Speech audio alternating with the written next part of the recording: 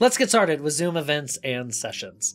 In this guide, you'll learn exactly how to set up your first event, from choosing the right event type to crafting the perfect attendee experience. Ready to master Zoom events? Let's dive in. Everything starts at events.zoom.us. The process begins by hitting the big blue button to create an event. We are now taken to a template launchpad where we can build off of previously created templates, duplicate a past event, or start with a blank slate. In our case, let's start with a blank event. The event build process starts with an initial wizard where you can set up the basic framework for your event.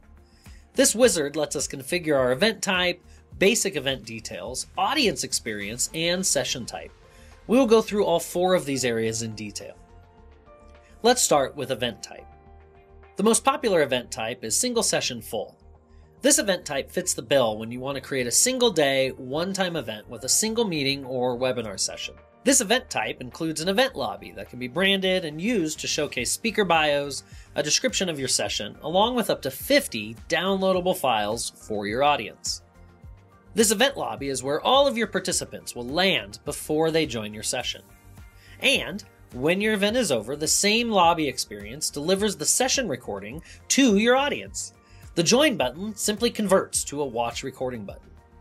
It's now an easy answer when your audience asks if the recording and slide deck will be made available. Your answer can now be, yep, right in the lobby. The other single session type is light. This event type is perfect when you just need a quick webinar link with minimal attendee experience except for the session itself. One great thing about this event type is that even your more basic webinars can now live in your organizer hub for everyone on your event team to be able to view, edit, and host. Moving on, let's look at recurring session events. We support two different types of recurring session events. First, repeating content, where all the sessions in your recurring session event are the same. The lobby stays simple with speakers, descriptions, reference materials, and a clean list of upcoming and past session dates and times, and with recordings as they become available. Recurring session events with different content function more like a series of episodes, where each instance can have its own title, image, speakers, and downloads. This type is great for a training series or monthly updates, or would be great for your weekly podcast series as well.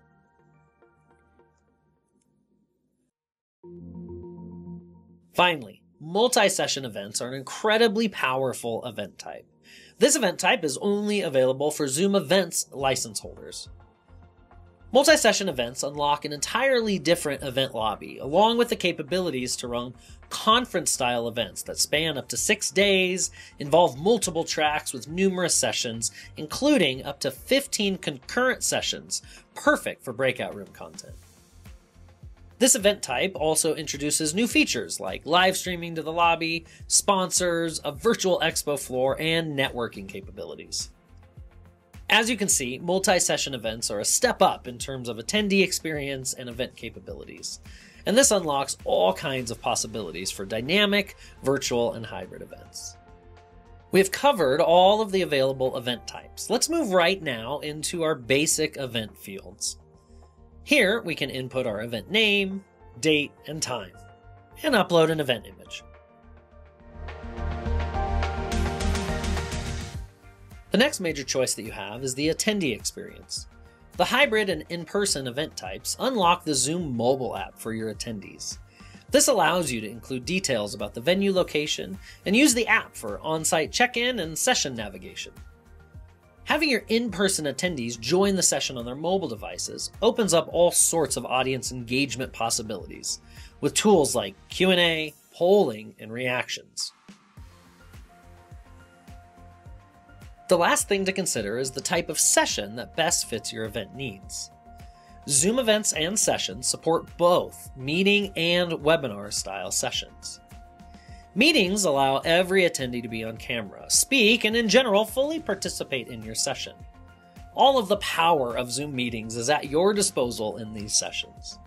Zoom meetings support up to 1,000 participants, and yes, there are lots of ways to keep these sessions organized and to prevent disruptions.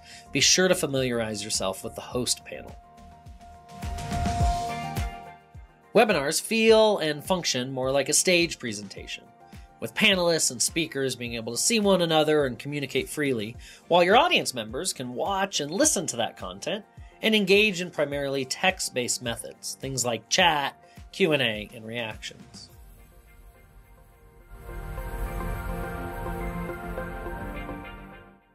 With Zoom Events, you have one more option for your webinar: Simulive Webinars.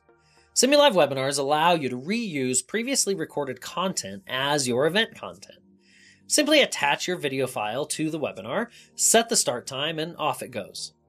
This is a great way to replay session content for new audiences who are maybe in a different time zone, while maintaining audience engagement with things like chat and resources.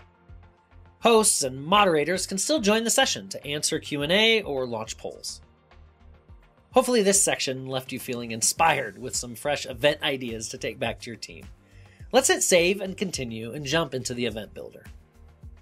Now that we've gone through that initial setup process, the event configuration tab is where we can review and make changes to any of those settings. One setting that is particularly helpful to review is event capacity. Here you can confirm the size of your event or even intentionally limit the size of your audience. And if you're hosting a free event, you can allow oversell, which raises your registration capacity to allow for event attrition. If you're running a paid event and do sell out and your audience is beating down the door, this is a good problem to have, you can customize the message that those attendees see, perhaps instructing them to view the recording later or watch the live stream back on your website. All right, we have built out the basics of our event. Before we publish, however, we will want to pay close attention to our attendee journey. In our next video, we will go through all of the registration and join options. Thank you for choosing Zoom Events.